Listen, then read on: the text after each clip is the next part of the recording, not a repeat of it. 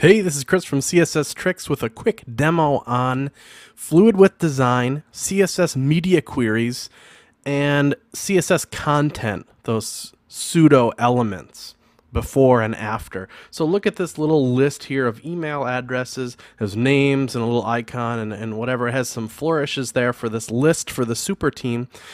This is a fluid width design, so as the browser window gets narrower, we're able to sense that and kind of adjust what's shown here to make use of the space available. So from the widest point there, it has the icon and the email address.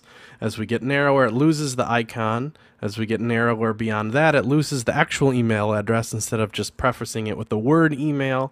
As we get narrower than that, it shows just the icon, and beyond that, it just lists the name. So we can do that with CSS media queries. Read the article to find out how.